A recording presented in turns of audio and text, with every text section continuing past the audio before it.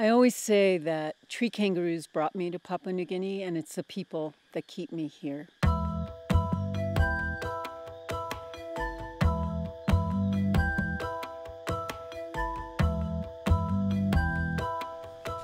Decades ago, Lisa Dabek not only fell in love with the Huon tree kangaroo, but also with the people who inhabit this wild, untouched cloud forest. I really believe that conservation is about people. So when we first came here over 20 years ago, it really became very obvious to me that we needed to look at the needs of the communities.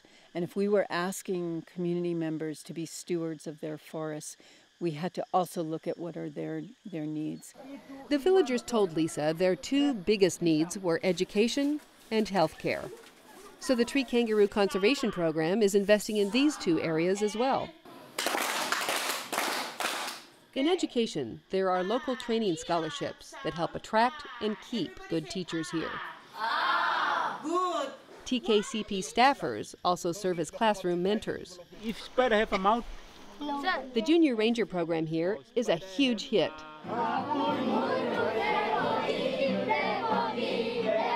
Village kids have a lot of fun learning about their unique land and how to protect it. Zero, white, and maybe green, yes, green. Lisa understands there is no healthy environment without healthy humans. So her program recently hired a full-time health coordinator.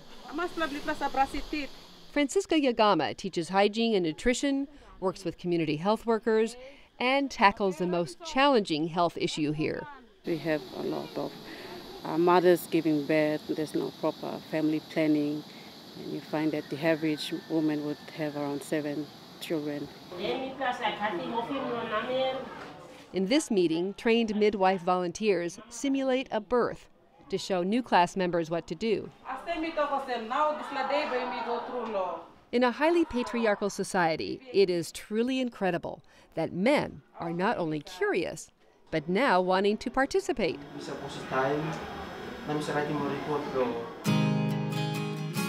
The villagers also expressed a need for economic opportunities, to have a livelihood so they could pay for school fees and health care.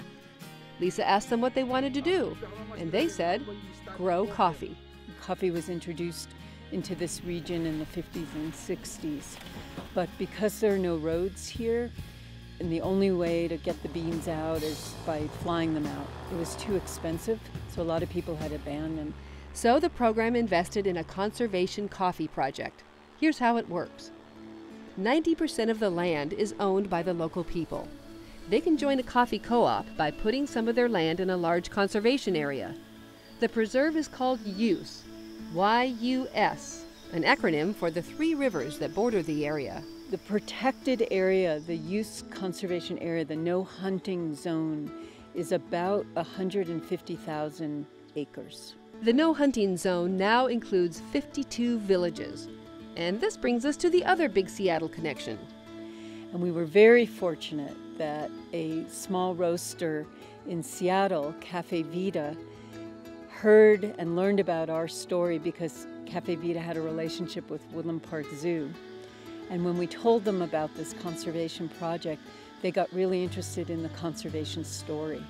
They invested in us, and we learned together, and we helped the farmers to grow their coffee better, to prune their coffee trees, to dry their coffee beans better.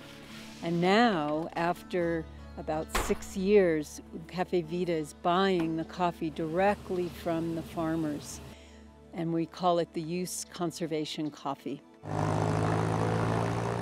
Lisa's team arranges to fly the beans out after harvest.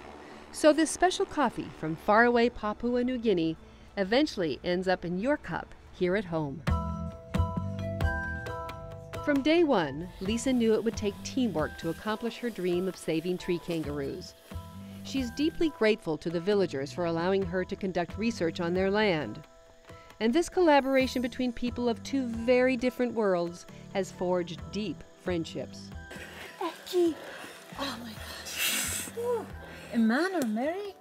Mary.